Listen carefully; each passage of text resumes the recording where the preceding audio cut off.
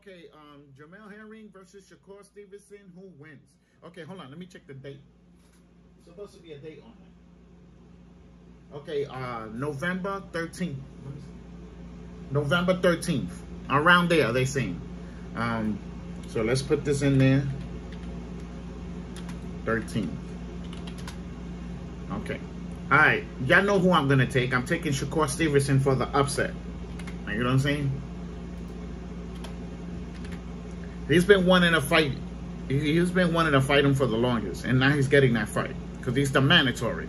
So y'all know he's going to pull the button on the mandatory. He's going to activate it. Which he just did. So the fight is almost finalized. It's saying there. So they're trying to target November 13th. That's what they said there. Like, you know what I'm saying? So good luck to both of them.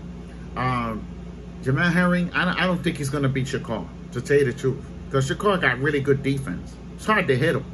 You know what I'm saying? So, you know, and when you miss your punches, he's gonna make you pay. He's gonna make you pay bad. Like, you know what I'm saying? Understand that. So I see Shakur Stevenson straight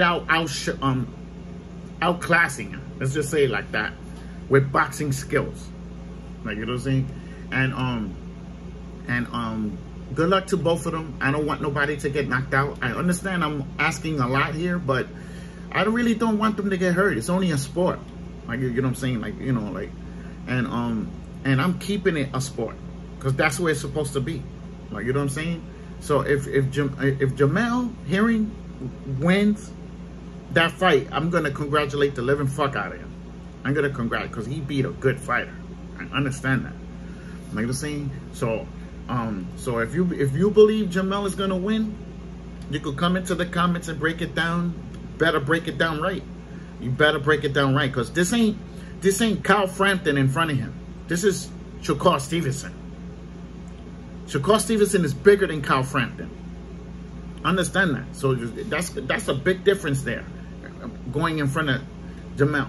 Like, you know what I'm saying? So, you know, he better fight his ass off. Better fight his ass off, because if he don't, I will not pass. I will not pass if he gets hurt and get knocked out. Understand that.